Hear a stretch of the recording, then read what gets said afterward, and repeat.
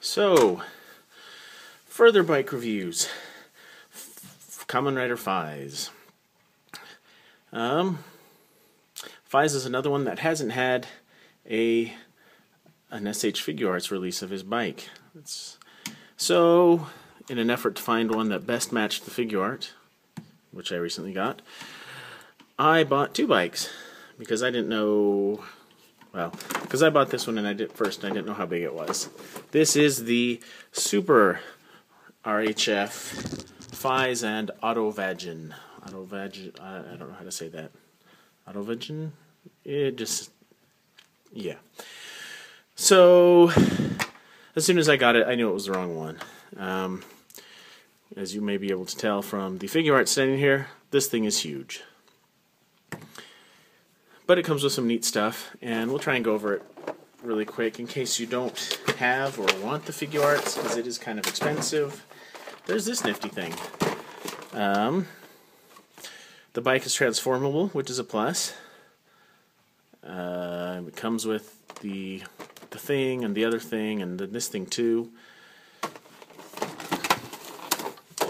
The Faiz is big. It's like a 7-inch figure? Something like that. So clearly not figure arts compatible. Oh, and it's all broken now. It's got some decent articulation. Clearly not figure arts level, but it's about on par with, say, the O's Combo Change figures, or the Forza Module Change series, if you have any of those. So the cheaper, not quite collector lines. He's got a simple articulated hand so that he can hold his accessories, which I just dropped on the floor.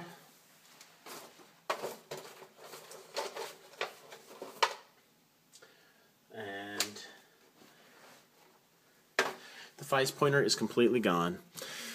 He comes with a big, huge, oversized, even compared to the belt that he's wearing, the gun version of the phone is ridiculously huge. But he can hold it and go burst mode. Okay, maybe he can't hold it. Who cares about the other things? Who cares about the other accessories? What we care about is the bike. And it comes packaged in robot mode. And it's alright. I think compared to the figure arts that might be a good size for the robot. I only watched about 10 episodes of Faiz, and I think the robot mode only showed up once, maybe twice, and I don't recall that we saw it even on screen with Faiz. It was fighting an Orphanok. But I think that looks like it's about the right scale to the figure arts, that is. So, if you want a figure arts scale, Autovajin, bot mode, why is your ankle not moving? Then this Super RHF is not a bad way to go. Although, as you can probably tell, it's not as nice a paint. This is the Nito glowy red Faiz, so maybe ignore his red. But the silver is not nearly as brilliant as that. And I'm not going to try and transform this on screen because it's a pain. Before I change it into bike mode, I completely forgot to talk about what the bot can do. It has some crappy articulation. Sort of knee and sort of ankle articulation, but you probably won't be getting it into any interesting poses because there is no outward swing of the hips. There is no rotate in the legs at all. So he can pretty much just stand there. Those articulation bits are mainly for the transformation anyway. His arms, come on, this clips in there. His arms have a shoulder hinge and an elbow swivel, and that's it. He can hold the extra tire for some blade spinny action. I don't even remember what he does with that. And his head can turn a little bit and lift his mask up more. That's all. This thing is barely posable. In fact, that's the most not straight up standing at attention pose I've done.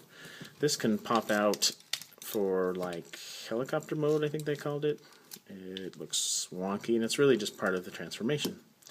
let's transform it. You have it in bike mode and you can see it dwarfs the figure arts. It is way too big.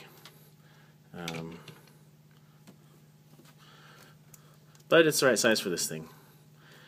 So I do not recommend the Super RHF Autovajin for figure arts Faiz. But it makes a decent enough bike.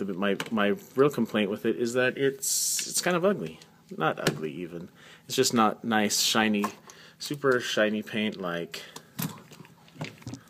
Beat Chaser. Let's compare the two size-wise. Apparently this wheel does not like to stay in place. I can't remember if I'm doing something wrong or if that's just how it is. It actually doesn't look terribly huge next to Beat Chaser, but it is. Where is...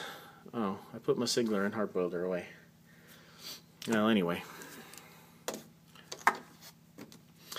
Let's get out this one. This is... I don't see it labeled as such somewhere, but I think this was released under the Souchaku Henshin line. Souchaku Henshin. It's a repackaged, repainted version of the DX Autovajin that was released during the show, or because the SH line wasn't going then. But once they had the SH line going, and they had SH figures, they repainted this.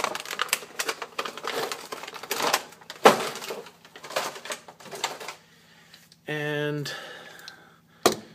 there we have it. And it is shiny. Where did I put this one?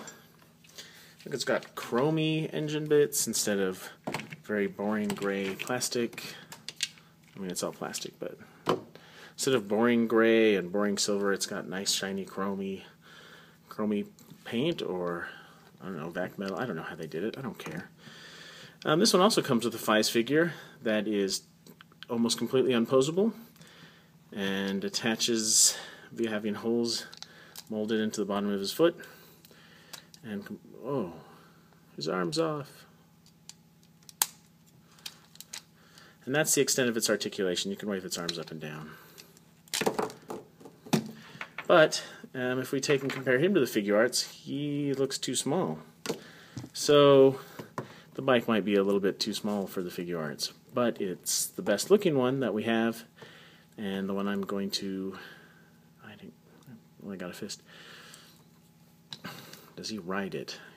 The question is, can he ride it? Will it ride? And sure, kinda. He is going to look a little bit large on it. He's going to look a bit large. It's like a teenager's bike, a young teenager's bike with a full-grown adult on it.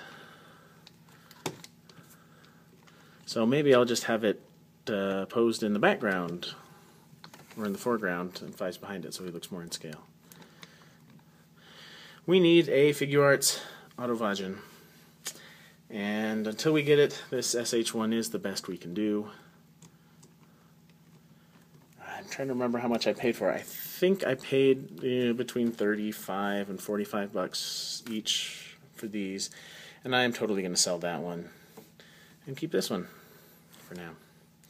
So if anybody wants an Super RHF Faiz, I'm selling him. Thanks for watching.